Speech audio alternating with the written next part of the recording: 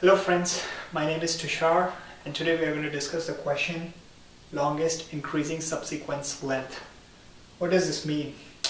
It means that given a sequence, find the longest subsequence such that all the elements in the subsequence are in the sorted order. So for this example, our longest increasing subsequence is -1, 0, 2 and 3. So the length is 4.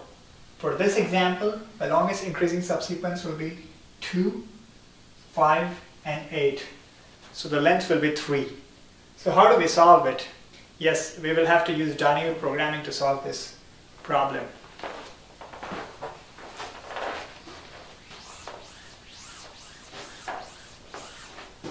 Let's try to solve this particular example. So we start with a temporary array of the same size as the original array.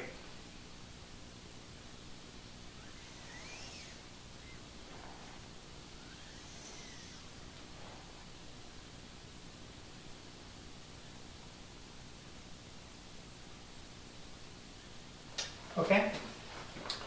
So now, what do we know about the longest increasing subsequence for every element? You can clearly say that at least the longest increasing subsequence is of length 1 at every position. So let's fill this one with 1 initially.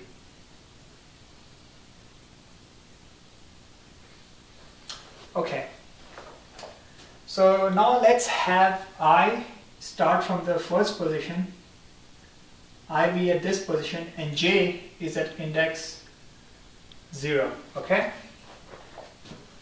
If element at j is less than element at I, that means that the longest increasing subsequence at I will at least be the longest increasing subsequence at j plus 1.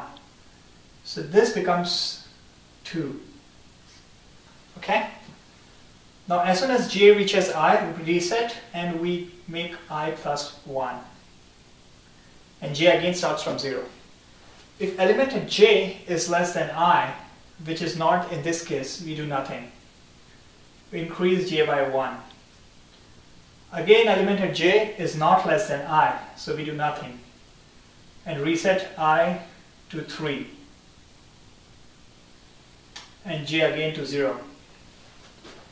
Element at j is again not less than I, so we do nothing. Here also, element at j will not be less than I, so we come here. Element at j is less than element at I, so what that means is the longest increasing subsequence at I will at least be the longest increasing subsequence at j plus 1.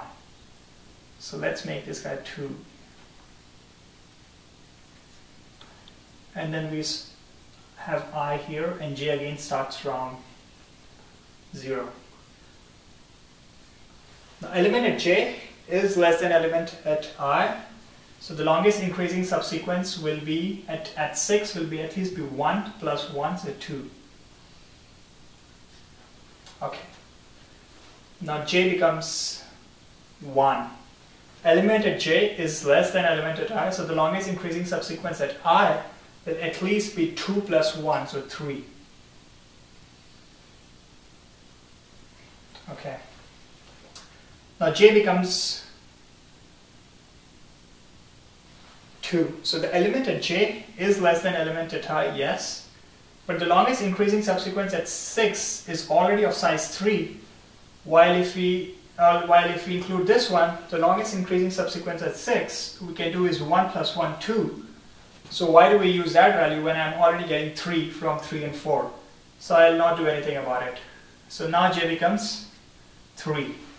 Again, the longest increasing since element at j is less than I, the longest increasing subsequence at 6 will be 2 plus 1, 3, but we already have 3 from 3 and 4, so it makes no difference.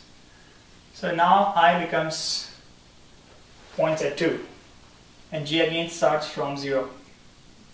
Element at j is not less than element at I, element at j is not less than element at I, so j becomes 2. Element at j is less than I, so this value becomes 2. Okay. Again, element at j is less than element at I. So this value becomes 2 plus 1, 3. Okay. Element at j is not less than element at I. So we do nothing about it. So now our I is this. Element at j is not less than element at I. Element at j is not less than element at I. So j becomes 2. Element at j is less than element at I. So here it makes it 2. Okay. This guy is again less than this guy, so this becomes 3. And j becomes points to 6. This guy is not less than this guy, so finally j points to 2. This guy is less than this guy, so the longest increasing subsequence here will be 3 plus 1, 4.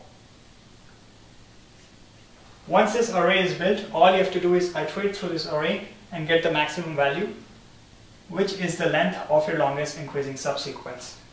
So what is our formula here? Our formula is pretty straightforward. If